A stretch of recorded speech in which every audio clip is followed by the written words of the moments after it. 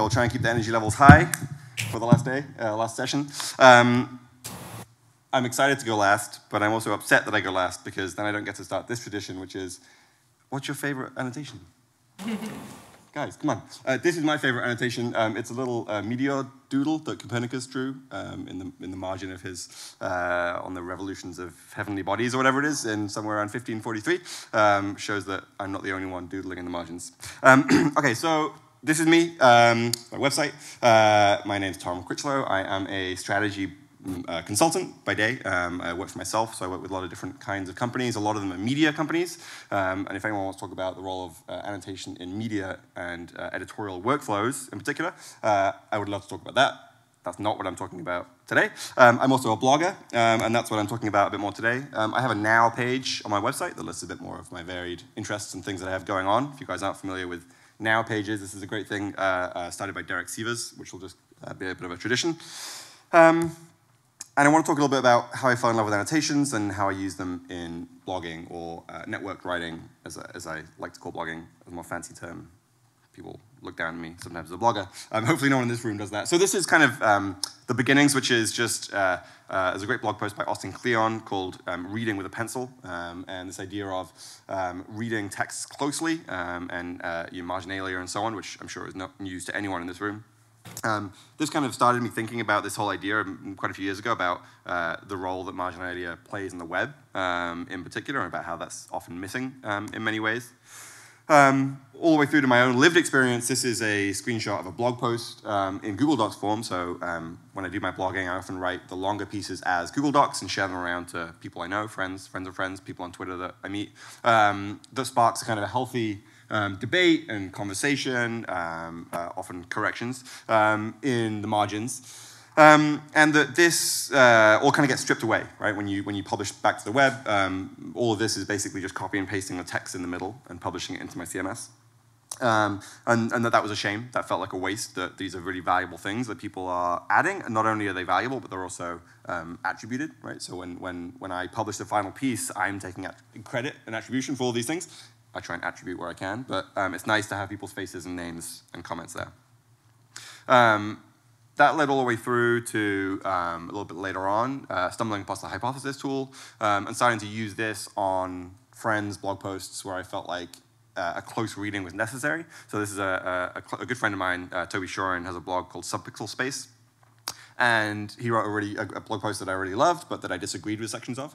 And so I went through and did a close reading and said, hey, I really like this bit. This is good. This is strong. There's a section of the argument here that falls down for me. You know, this is basically me using hypothesis as a Google Docs kind of replacement of a way to say, hey, I want to come say something about the thing that you wrote. And that was a really great discussion.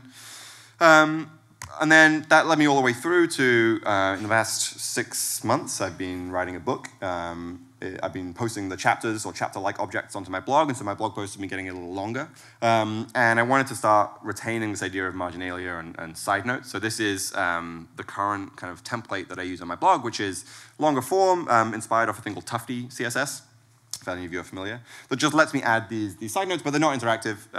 You know, you can see on mobile they're collapsed by default and they can open up. But these are still just static things that I put into the publishing workflow, even though I've started to use these for some of the kind of attribution things. So that when a post starts as Google Docs, gets a comment that I really like, I will take that comment and copy and paste that into the margins. But it's still clunky and it's static and it still lacks some of that core attribution.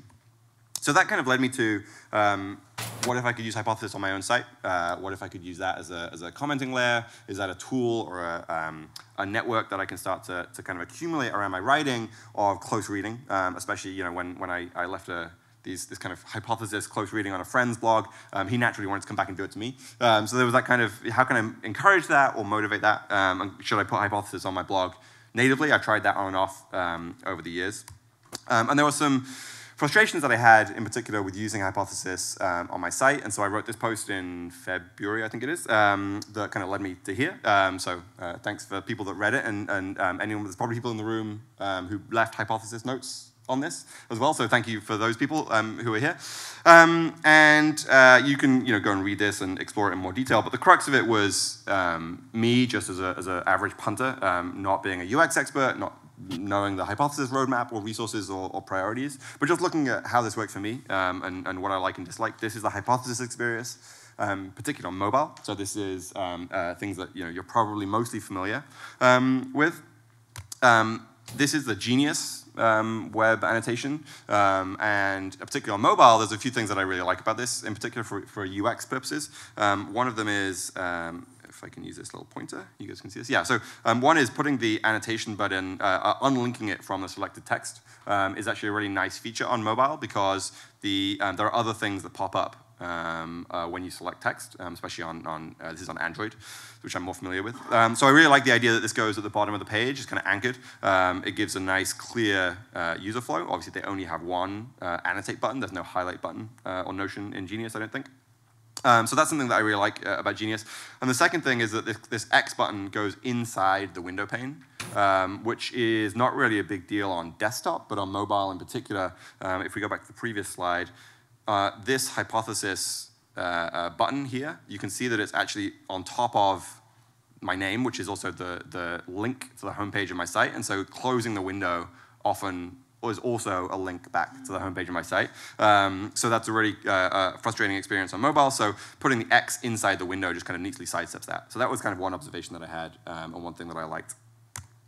And then this is the Google Docs kind of comment notion, so not necessarily annotation, but comment notion on mobile, which actually many people are not familiar with because most of the commenting on Google Docs happens on desktop. But there's a few things, again, that I really like here. In particular, this idea that comments don't appear from the side, they appear at the bottom. So there is a kind of a fixed height window that basically takes up half the screen on the bottom that then, if there are many comments, scrolls vertically. And the one thing that I really like about this is that you can see the text at the same time. So that's a thing that we kind of take for granted on desktop with Hypothesis, where you annotate the text and the slider comes in, but for the most part, you can still see what you're talking about. On mobile, that's not true. You can see this on Hypothesis kind of completely covers the screen. Pros and cons to all these options. I'm not saying any of them are perfect, but that was kind of the lay of the land that I mapped out. And in the process of writing that, and the process of exploring Hypothesis a bit more closely for my blog, I settled on this, which is, forgive me, I'm not a developer, so this, I'm sure this can be written better, and I'm sure John I'm sure will cringe or hopefully just improve the code that I have. But I now have this running on every blog page on my website, and what it does is this. So this is the, so you have over here, this is the kind of default out-of-the-box Hypothesis experience on mobile. And this is the kind of slightly cleaned up version. And there are two things to note. One is that I've hidden the window by default. So especially on mobile, it's a slightly less intrusive experience. It doesn't get in the way of the content if there are no annotations there already. So it kind of gets out of the way a bit more. But the annotations themselves are still highlighted in yellow. So you can still click those and expand the sidebar. The button for the sidebar is pushed down. So this is the, I think this is the clean theme. Forgive me if I'm wrong, John or anyone else. But that just means that it's less likely to interfere with an on-page element, which is nice, gets around some of those things a little bit. And then the background I turned to white just for kind of aesthetic, personal preferences. And this now runs on every page on my site, so feel free to go in and do this by default. We don't need the Chrome extension. Hopefully gives a slightly broader footprint to this, so people that don't know what Hypothesis is and don't know what annotations are can still come to my site, see the yellow text, click it, and discover this whole workflow. It's not ideal, not perfect, but I'm starting to get to a point where I'm feeling like, oh, this is a thing that I can have on my site and leave on my site and might solve some of my issues. This was kind of a slight side note, but one thing that I wanted to call out, an observation is, this is the LA Times, and this was a kind of a pretty high-profile usage of annotation on a news publication where they were using an annotation tool so that they didn't have to define cultural terms in the article. We're doing this because we want the people who already understand those terms to feel like our target audience. Really great, feel-good kind of usage of annotation and a really respectful idea behind different audiences and different perspectives on the web. And it uses Genius. And I think this is instructive for a few reasons, especially where newsrooms and media organizations are entirely mobile first at this point, almost mobile only to a certain degree. And that there's no reason this couldn't have been Hypothesis, except that I think the Genius experience looks a little nicer, except for this Powered by Genius thing, which is ridiculous. I don't know why they have that in there. But that's by the by. So, and going pretty quickly, just trying to fit everything in. Sorry for the ramble. So the blog ecosystem. So there's another thing, there's a deeper idea here around why annotations are important and why I like them in the first place. And I've had several conversations over the past couple of days about the idea that regular people and the social web already understands annotations relatively well. This is a tweet, but is also essentially an annotation. This is somebody taking a screenshot and highlighting a section of a web page and commenting on it, adding perspective or adding just some kind of reaction. And that this is a very kind of well understood and comfortable medium for people. This is not a edge case. This is not a power user feature. This is something that I see in my Twitter feed all the time. And so there's definitely appetite and demand for this kind of activity, which is interesting. And some of the side channels I've had over the past couple of days, or even this afternoon, was around respecting the idea that actually incentives are important to adoption of a certain technology, and that playing nicer with Twitter, whatever that means, in the Twitter ecosystem, making it easier or more frictionless to get in and out of the Twitter experience and hypothesis experience could be interesting for more adoption and more social awareness within the tool. And that threading as a kind of broader concept is a thing that is getting more and more traction. I think that when Twitter's UI changed to kind of make threaded tweets a more kind of natural embedded use case of the product, it became a thing that people's mental model fits well to. They understand the concept of linking multiple things together and publishing in that way, in that workflow. And that threading is now, at least in the small corner of the web that I hang out in, starting to expand a little bit. This is a blog post that Aaron Z. Lewis, who I don't actually know personally, but I really like this blog post, which just lays out some of the different ways that threading is happening today across blogs and Twitter and some other areas. In particular, looking at kind of some of the superpower users of threading and how they use it and so on. And I think this is really interesting because you could copy and paste, find and replace threading with annotating in this blog post relatively easily, and most things would still make sense or still be relevant and interesting. So Twitter is one area where I see quote-unquote annotating already happening within my peer group, my social network. Arena is another one. Hands up who's familiar with Arena? Anyone familiar with Arena? One person, I think, in the room. So Arena is interesting and worth paying attention to. It's where my peer group goes for knowledge creation and connecting knowledge together. It's a research platform is what they call itself. It's kind of a rudimentary social network. It's a rudimentary bookmark tool, some combination of all of those things, but allows you to grab things from the web and to put them into groups and categories to collaborate on those things. It has some notion of an annotation, of a quote excerpt feature, so not an annotation tool per se, but this is really interesting also because one of the reasons this is widely adopted is because they have a kind of a brand and a clear cultural position about the kinds of knowledge that they're interested in and so on. And so they're not agnostic to those things, which I think is interesting and instructive in terms of building community and building adoption in various tools. Being a tinkerer and a blogger, I'm relatively uncomfortable with Arena myself, partly because I feel like their business model is built on a house of cards, and so I don't believe they're going to be around for a long time. So I built my own wiki on my own website, which tells you a little bit about who I am. And as well as building a wiki, I also have a kind of an idiosyncratic perspective on blogging itself. And I wrote this blog post called Small B Blogging about how I think about blogging and what blogging does for me. And one of the things that is important out of all of this is building close reading, building a smaller but more engaged network of interesting and interested people around the writing and the publishing that I do.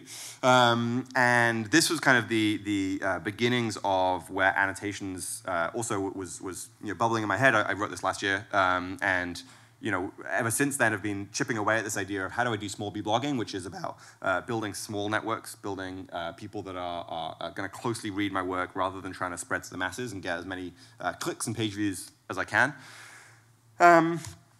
And there's a particular framework in there. So this is a framework called Release, Reference, and Rework by a blogger called Venkatesh Rao, who runs a blog called Ribbon Farm. Hands up, who knows Ribbon Farm?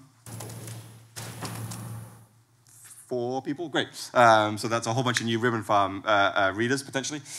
He is a little bit off the deep end with some of his blogging, but I really love this framework in a blog post called The Calculus of Grit about basically how to know whether you're on the right track with building your own kind of cultural system and building your own network and building, building up a body of writing over time. And his theory is all about this 3R framework of release often, so publish regularly, reference your own work, go back and when you have an idea, lead the trails back to the previous versions of that idea and the thread in the chain, and then rework. So don't be afraid to keep refining the ideas you have. Even once you hit publish, you can hit publish again, or you can go back and edit a piece. And this idea in particular of referencing and reworking is a thing that strikes me that annotation and hypothesis is really great at. This idea of linking documents together, of keeping documents alive after they've been published. And so again, this idea of hypothesis and annotations is bubbling through. And then this is another great blog post that I read from a guy called Matthias, who I don't know personally again, but I'm not going to read the whole quote, but he basically said, if we could make the conscious decision to find better ways to connect our personal sites and to enable more social interaction again, what we would end up with is not only a bunch of personal websites, but a whole interconnected personal website verse. And this aligns very well with the kind of indie web movement that many of you will be familiar with and comfortable with. But again, I see hypothesis as being a potential tool in this personal website verse, this idea of linking these sites, the disparate sites together and ideas and people. And so I have hypothesis on my site today. Any blog post has it by default with that code that I showed earlier. I would love, aspirationally, to go one step further and actually remove Discuss from my site. So Discuss is a kind of a third-party commenting system that any site can put in with a little bit of JavaScript. They have a really great UX, but unfortunately are a problematic business. They stuff a whole bunch of tracking cookies into the JavaScript. They also inject ads occasionally. This is an ad they injected on my website at one point, which I will leave you to understand whether that fits with my aesthetic or not. But and this was just last night. I just put Discuss into Twitter and grabbed a couple of just completely random tweets about Discuss, just to emphasize the idea there is a pent-up frustration with them. They got acquired by an ad tech company 1 or 2 years ago, which I think is part of their demise, but there isn't really a good alternative. And in particular, commenting is a social contract of you need to be able to trust the commenting platform and recognize the commenting platform in order to use it. So when I'm on somebody else's site, if they have a commenting platform that I don't recognize or understand, I'm far less likely to use it. And that's part of the value of Discuss, is that everyone recognizes it and quote unquote trusts it, at least in far as I know how to use it, I know where my comments are gonna go, I have an account, etc. And so, much as I would love commenting to be solved by 1,000 different solutions, actually there is a value in having a well-recognized and well-understood solution. And so one of the experiments that I want to try next is actually getting rid of Discuss comments on my site and replacing that bottom of the page comments experience with some kind of page notes from Hypothesis API call, which I haven't done yet, but have aspirations to at least experiment with and play with. All this brings me to, so I stole this from somebody's presentation, I forget their name, apologies, but this was kind of the, from yesterday with the mental model of how hypothesis kind of works and the different layers that are available. And I'd love to propose a new layer, somewhere in between the idea of a group and the general public. So we're talking about public comments, public annotations, but that still, there is still some value in having some kind of light ownership or light oversight and management of hypothesis annotations. And today, I actually learned yesterday there is such a thing as a publisher group or a publisher level that I didn't know about previously, which maybe solves some of the things that I'm about to talk about. But I would love for that to be available and for this to be a thing that bloggers can sign up for or engage with, to the point where I can say, I want to know when people are leaving annotations on my work. I want a way to maybe moderate them, have some kind of experience around them, report on them, etc. So in part of my quest, an interest in doing this, one of the biggest pieces that is missing is an alert system. There's no way that I know of today to get an alert when somebody leaves an annotation on my site, so I built one. So this code is, again, I told you I'm not a developer. This code runs inside of a Google spreadsheet using a thing called Google Scripts, which is one of the coding platforms that I'm most familiar with, which I guess says a little bit about who I am. Basically, this relies on a single API call here to a wildcard domain search, pulls back the latest annotations. If there are new annotations, then it sends you an email. One of the great things about the way that this is built is that you can copy and paste this into your own Google spreadsheet and run your own version of this, and it sends using your email address to yourself. So there's no third party. It does, by the time you copy and paste this code, it doesn't rely on me in any way, shape, or form. Also doesn't rely on any other mail server, which requires management and cost and oversight or anything. So this is a good kind of, I think, indie small version of what people might need. This is an example of what it looks like. So you can see that this is a Google spreadsheet on the left that shows just the list of annotations that it's fetched in recently. And on the right is an email that I got yesterday from some annotations on my site. Is XLDRKP here right now? No? Don't know who they are, but they left some annotations on my site, and we had a little back and forth. So yeah, and so I have this set up now, which I feel like is starting to round out this, using annotation as a layer, as a blogger, to both encourage them in the first place, and then monitor and get alerted for them on the back end. It's starting to feel like kind of bit of an end-to-end workflow. And I just wrote up this morning, so it's not very detailed, but this blog post here has a link to all of this code and everything. The presentation has it as well, but the blog post is there for you. And if you have any trouble setting it up or anything, then or don't know how to use Google Scripts, which are super easy to use. Honestly, anyone can use them. You just give me a shout, or send me a note, or grab me after here. That's kind of it. One last note. Just maybe especially given the spider web logo for the conferences, this was also one of my latest blog posts about a new mental model for blogging that I'm really excited to explore, and I haven't really explored it yet, but suffice to say, watch this space for blog punk.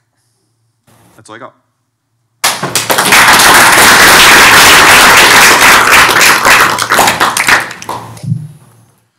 Now, come on.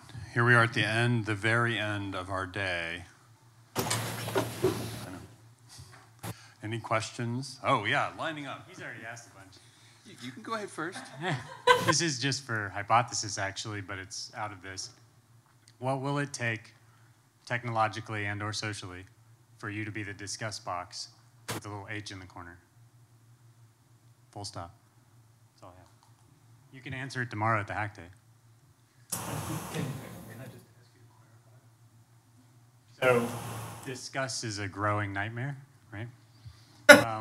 You have page notes. That's discuss with a Q, you mean, right? Yeah, that nasty thing. And it, like, if you put a T on it, then it makes sense.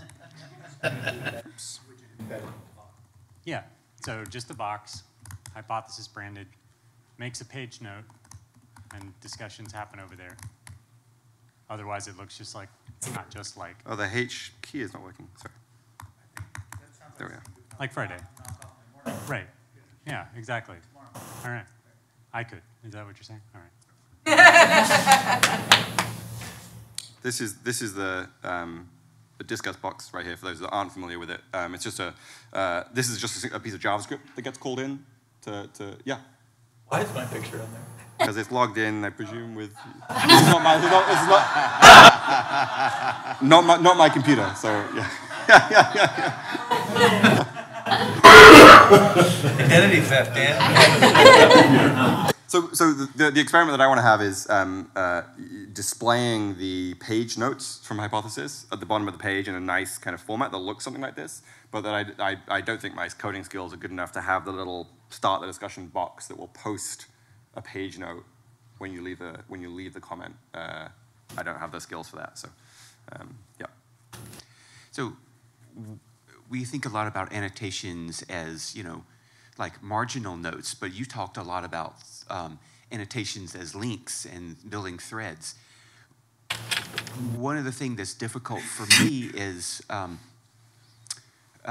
when you find something, you're like, oh yeah, I want to link this to this other stuff that I wrote or this thing that somebody else wrote, is finding that other thing.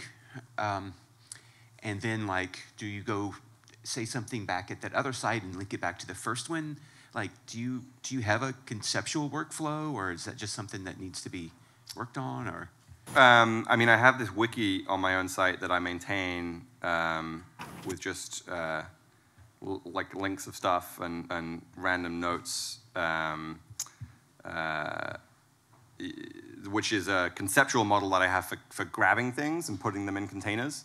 I actually don't think there is, but it's one of the reasons I think that everyone uses to-do apps and goes through many of them, is not because the to-do apps suck, but because everyone's mental model of to-dos is different. And so they need to find a thing that matches their workflow. And I think it's the same for archiving information, creating knowledge, making notes. I think everyone has a slightly different mental model for it. One thing I did see, which maybe is interesting, is there has been research done, totally blanking on the name, but I can send you after, but I think it came out of MIT, but it was about how people use digital tools to store and remember things, so collecting and archiving things, and that files and folders is the best way to do it. I've heard the same. Yeah, better than tags. So people think that tags are good, but when you actually put it to test and sit people down and ask them to remember something or find something they previously have left, that files and folders outperforms. And so that's why my wiki is quote unquote files and folders. These are the folders, these are the files, because it allows me I can just about remember this number of folders in my head, but a tagging structure becomes unruly. It's far harder to memorize, and every time I see this, I'm reinforcing in my brain what this list is, whereas that's also not true for tagging in many ways. So anyway, this is one observation maybe that don't be afraid to use files and folders for collecting things. Thank you. Yeah. I am that person who has a comment rather than a question. Great. If you go back to your blog post where you talk about experimenting with annotation, Rob and I annotated it at almost exactly the same time, where we point to a way to have an icon to indicate that a page can be annotated and there are annotations on it. And the example that I showed is actually not hypothesis branded, although it would be cool if people felt inclined to do that. And then the other thing was... I'm not sure why it isn't showing the annotations on this page. I think it may be maybe because I'm in like your incognito or most something. recent blog post. Yeah, but this one should. And annotations on that page. Yeah. Extension and stuff. I think. Other blog post, the integrating annotations. Yes. Oh, okay. This one. That one. But I don't know why annotations are not showing up. Next to your browser bar, there's a little number 4 maybe. If you click there and that. But the JavaScript on my page should show these anyway. The annotation Maybe that it's not I working. made at least was toward the bottom. No. Yeah, I think it's just guess not it's showing for some reason. Eh. Something weird is going on. Anyway,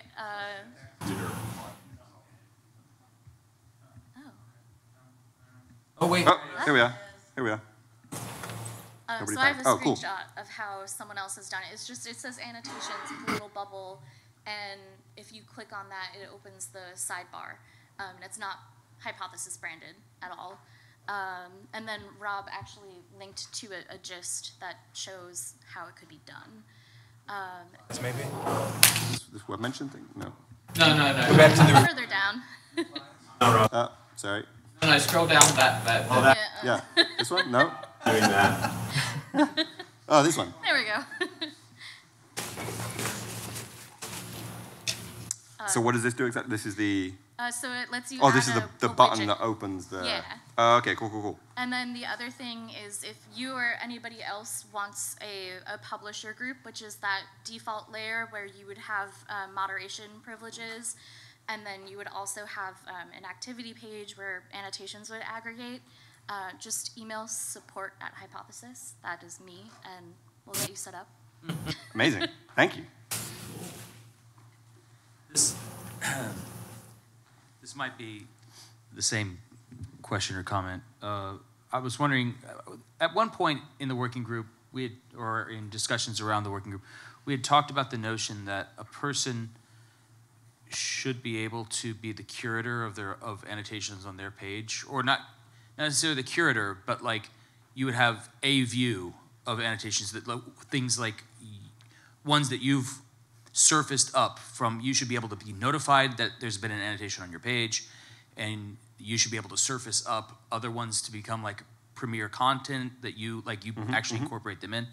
And I don't know, has that gone anywhere with Hypothesis? Can you register, could I register my blog with Hypothesis, a site that I own? Like I can register for Google Analytics. I can register my site and say, I own this. I put a little thing on there that proves that I own it, and then go ahead. The answer is that's exactly what we should do, but You're not on the mic.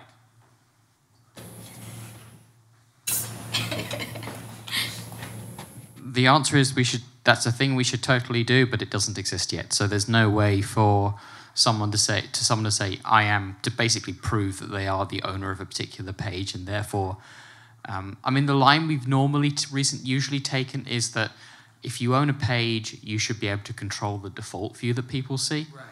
So, for example, like instead of the public layer showing up, you might have, you might have a different layer that's one you control.